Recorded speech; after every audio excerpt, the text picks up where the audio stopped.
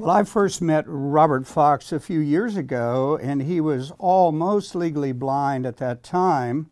And I then kind of lost touch with Robert over time, and I heard later that he had had surgery on his eyes and got his vision back, and I was very happy to hear him. But his example, in my mind, in my opinion, is sort of epitomizes government corruption at every level. It's where men come in and take the law to do evil, wicked stuff. I mean, I'm a minister, I'm an entrepreneur, I'm a truth lover and a truth seeker. There are other people in this world who utilize their jobs, whether it's judges, police officers, and others, for shady purposes, for purposes that are unconstitutional. You know, I agree with Thomas Jefferson, I believe it was the man who said, I will not hear any further talk of men and their goodness. Bind them with the chains of the Constitution. Well, unfortunately, we as a people over the last 250 years have failed generation by generation to bind these scoundrels by the chains of the Constitution. Therefore, they get us in their courts and they do their unconstitutional and often even unstatutory dirty deeds against us, and we are clueless. We don't even know what's going on because we have lost the concept of we the people and who really is sovereign in America. It is not the President of the United States. It is not the federal government. It is not the state government. It is you and me are sovereign. And what we can't accomplish as an individual, we must go to our state. And our state has constitutions that guarantees us the right to life, liberty, property, therefore the illegality of all property taxes, and the pursuit of happiness. And then whatever the state can't do alone, we band together, and the federal government, limited federal government, the total out-of-control executive branch, and the lazy, corrupt legislative branch is what we have today.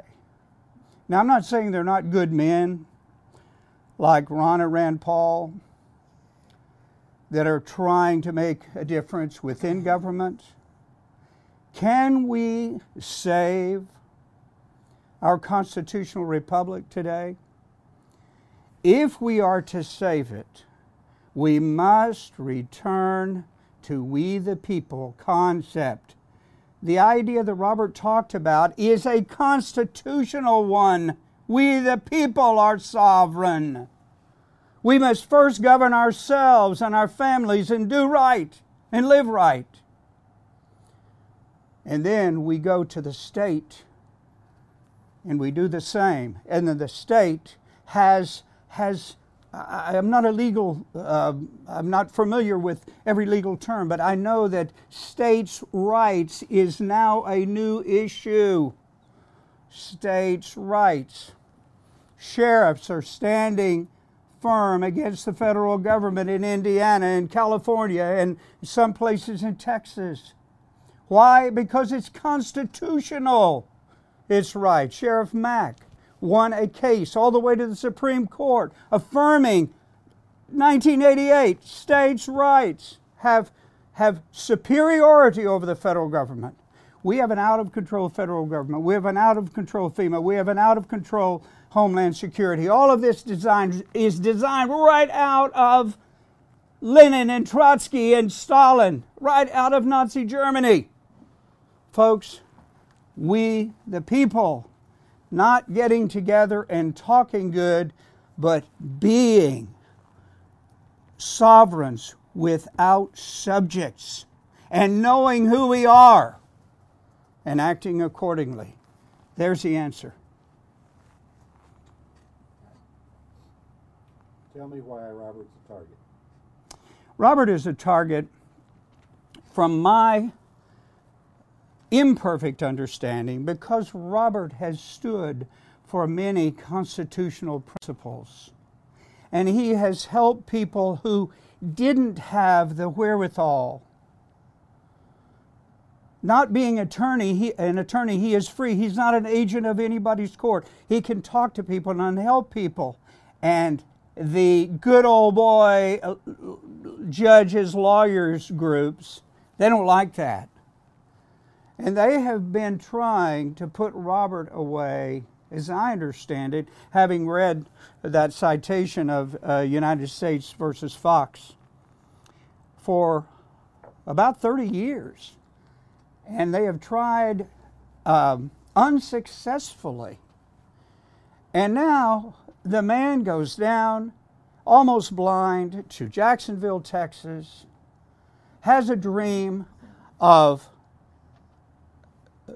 doing something a little bit larger, sponsoring seminars, helping people in Bible study, which is hand in glove with constitutional thinking, buying an old church building.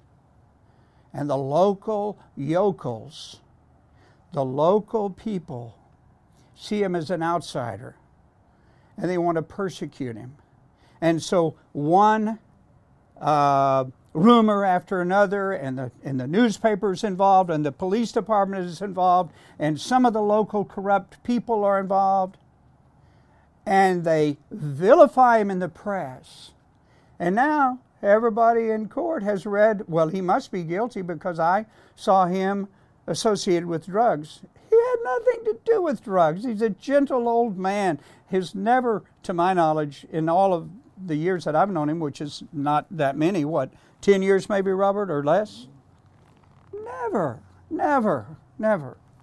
He is a target because he helps people understand maybe a little better and other things, and I don't know everything Robert does, but he helps them understand a little bit better the idea of constitution. What is it to be a constitutionalist? And what is it to be a true constitutional sovereign that they want to vilify? Well, listen, folks, enemies, friends, everybody out there, I see myself as a constitutional sovereign under my God. I'm not a rebel. It's not a rebel to be a sovereign. Sovereigns without subjects we were declared to be 250 years ago. Are we still?